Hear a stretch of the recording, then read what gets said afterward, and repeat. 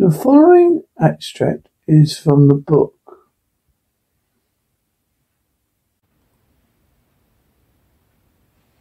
Incredible Mr. Sweets, the coming-of-age story of an ex-con who finds his calling in life through music, by Mr. Jasveer Singh Dangi.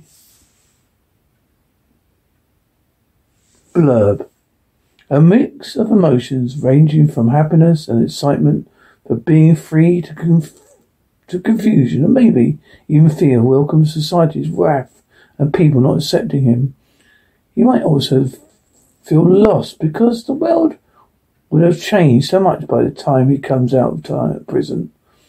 This could all happen to anyone, but not Joe Sweets Resco. He's a tough nut to crack.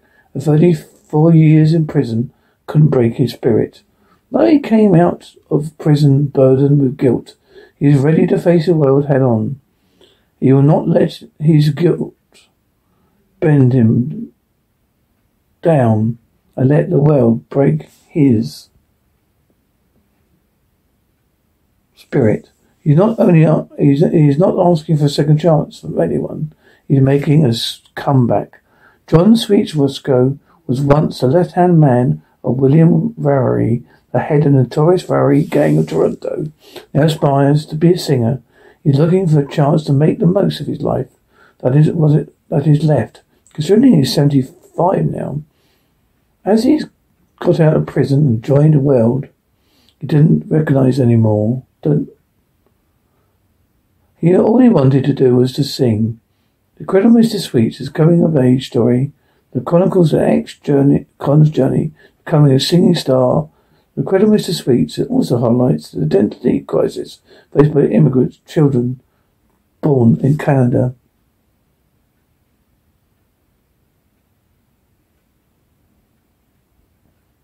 And here is the extract.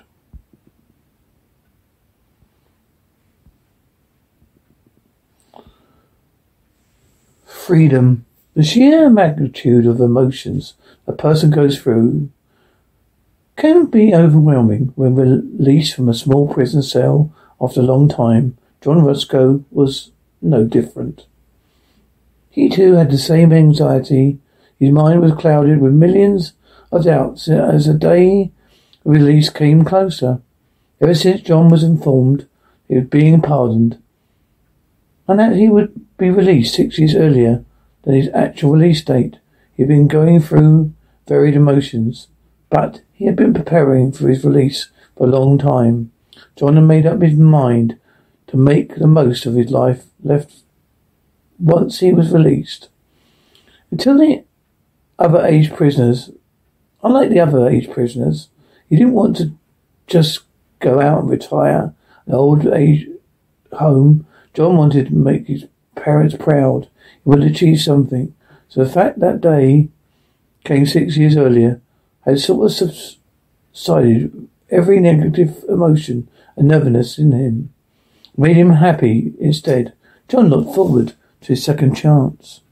John was reading a quotation on a piece of paper his mother had given him. It was a sabab verse from Guru Granth Sahib Ji.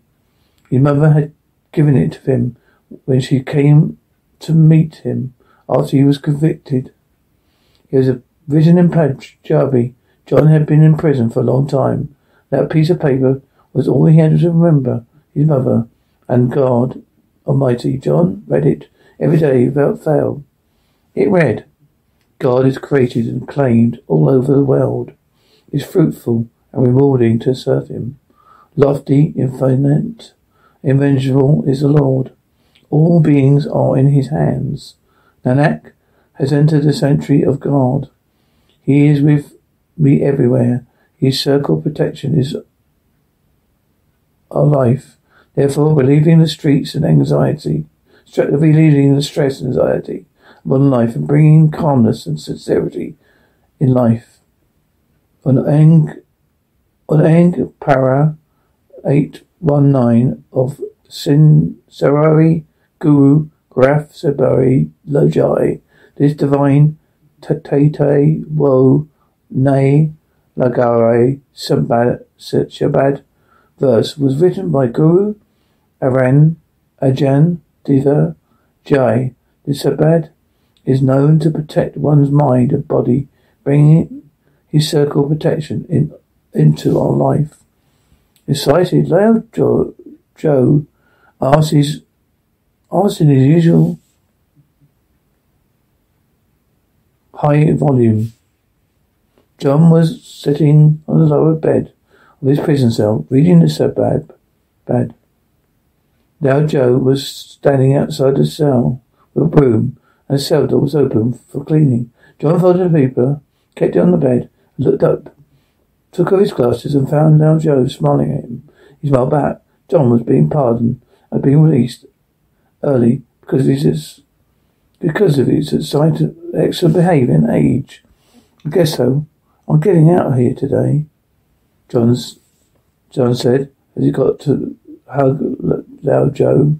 John then adjusted a piece of Lao Joe's hearing aid. Better, John says, smiling. The earpiece of Lao Joe's hearing aid mostly slipped out of his ear without him realising it.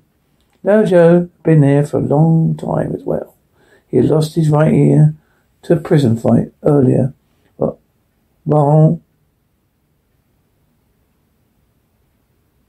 diabetes slowly took away the hearing of his left ear. Everybody loved Lao Joe because he was their go-between for everything they wanted in prison. He did many odd jobs, including stacking books in the prison library and cleaning. John was an avid reader. Lao Joe was his saviour. Lao Joe would provide him with the latest books to read. He'd also get to the small things done for the prisoners, and the guards usually ignored it because he was Lao Joe after all. Lao Joe was a smooth talker. He could get his way with the guards. I'm going to miss your voice, Sweets, and so will everyone else in this block. Lao Joe said as he got emotional. John was nicknamed Sweets. He was known as John Sweets Rochko in his circle. He had a powerful voice and was loved for his singing skills. Now you don't get emotional for me, you fool, John said, tickling Lao Joe. I'm already going to miss you, Sweets, Lao Joe said. John sees Lao Joe slowing his head in disappointment. He whistles at that. And that immediately puts a huge smile on Lao Joe's face. John firstly hummed along with Lao Joe, then sang the song a cellmate had written for him. His voice could lighten up any grim situation in prison. I have come too far. I want to get back to where it all starts. There was a line people fear to cross, a destiny they can't dare to choose. His voice resonated in the cell and created some good old vibes. John then started whistling as Lao Joe continued to sing along with others in the neighbouring cells.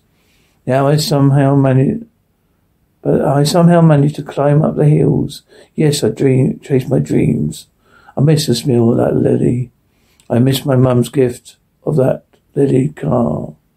John stopped whistling and joined them. I had come too far. I've come too far now. And now. Suddenly he stopped singing as he felt a huge lump in his throat. He swallowed. There was silence in the block as the sound of his hiccup voice made everyone emotional.